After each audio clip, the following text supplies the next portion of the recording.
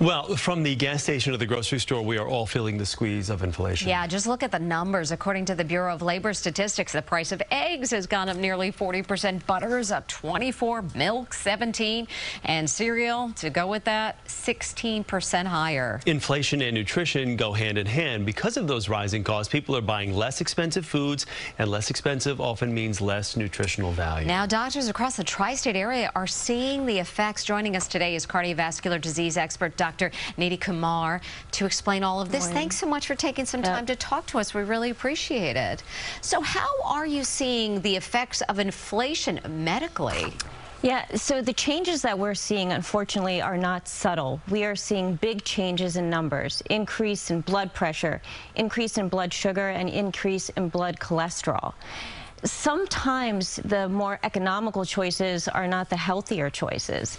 And unfortunately, we're seeing these changes already in the doctor's office. So we're not talking about just a physical issue, as you mentioned, but it's also a mental issue. They're kind of combined. So what kind of effect is that having on people? So there is a very strong dose-response relationship between food security and mental health. So the less food secure you are, the worse your mental health. Yeah. So we're still dealing with the mental health fallout from the pandemic. Yeah. And so this food inflation is only compounding these issues. I had the opportunity to talk to a colleague of mine, Dr. Robert Cohen, and he is a psychologist and professor associated with the NIH. What he shared with me is patients that are food insecure are experiencing more anxiety, more stress, more depressive symptoms. And that worry carries into the household. So it creates very stressful conditions in the home, and children are very vulnerable to this type of stress. It can affect their mental health, it can affect their academic performance. So we are seeing a very broad range of physical and mental effects. So that's what I wanted to ask you as you discuss children. Who is being the hardest hit here? So right now, the hardest hit group actually are our seniors.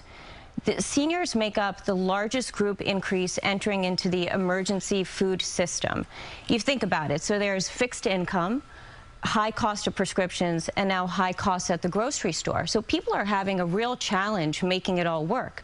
63% of seniors that are visiting food banks are actually saying that they are eating less to pay for medical costs. And then after seniors, it's low-income families. A recent study, it was over 3,000 participants done by Coupon Birds, found that 42% of people are saying that they are either cutting down their portion size or skipping meals. So not only are we seeing physical changes and mental changes, but people are actually changing their behavioral patterns to deal with this food inflation. So now let's talk about solutions. And you say you have split them into three categories: government, community, and household. So let's start with government. What are some of the solutions we see there in that? So from the standpoint of the government is absolutely responding, which is great. We are seeing increased available funds in the form of food stamps, WIC. In 2023, seniors are going to see a rise in their Social Security allotment, over 8%. So we're hoping that's really going to help. On the community level, it's important for us to access what we have in the community. Food banks, we have community kitchens, we have local farms. These economic structures exist. These are emergency economic structures that exist to actually help support us during this time.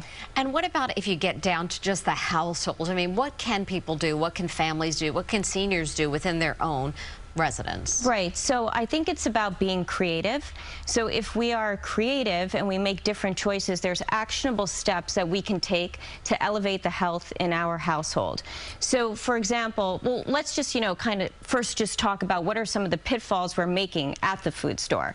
So it's a lot cheaper to buy canned vegetables, right? But the problem is when you eat something out of a can, you're taking in a lot more salt. And that bump in sodium can increase your blood pressure 40 points.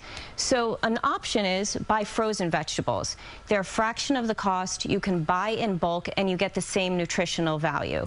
I think you were also, I was just seeing there that you were recommending people, instead of buying meats, maybe choose lentils, which are high in protein. Right. So globally, worldwide, 1 billion people use lentils as their primary source of protein. So if 1 billion people are doing it, there must be something to it. It's a fraction of the cost. Again, a cup and a half of lentils is the equivalent of a chicken breast. Yeah. So it's a great way to supplement a few meals during the week. And also, you know, important to stay away from those processed meats, because processed meats, again, less expensive, but you're increasing your fat and your salt content. Also the nutritional value in lentils also is fantastic as well. Absolutely. Yeah. And then I love to talk about cauliflower. I mean, you would think I'm invested in cauliflower. I'm not. I love to talk to my patients about it because it's got high nutritional value. It's a great substitute for carbohydrates like pasta, like rice. A head of cauliflower is less than $2. Such a great idea, and thank you so much for your advice here. So important. Dr. Kumar, thank you.